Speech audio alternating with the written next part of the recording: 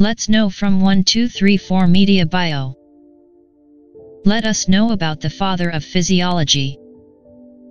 Claude Bernard was a French philosopher who is referred to as Father of Physiology.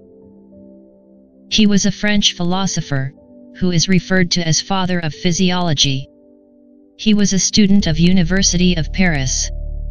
Prior to his career as a researcher, he used to serve as a physician in a hospital in Paris. In 1868, he was elected as a foreign member of the Royal Swedish Academy of Sciences, Sweden.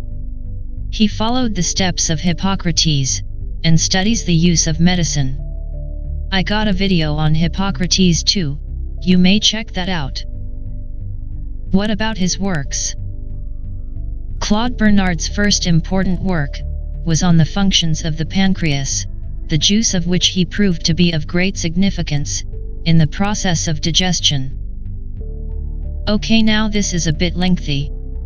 His second work was on the glycogenic function of the liver.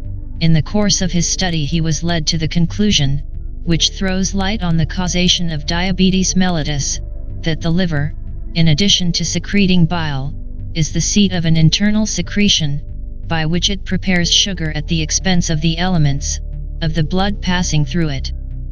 I'm reading it again. His second work was on the glycogenic function of the liver.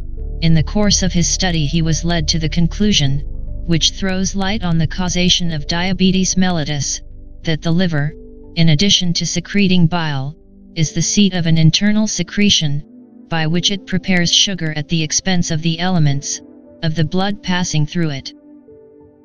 A third research resulted in the discovery of the vasomotor system. In 1851, while examining the effects produced in the temperature of various parts of the body, by section of the nerve or nerves belonging to them.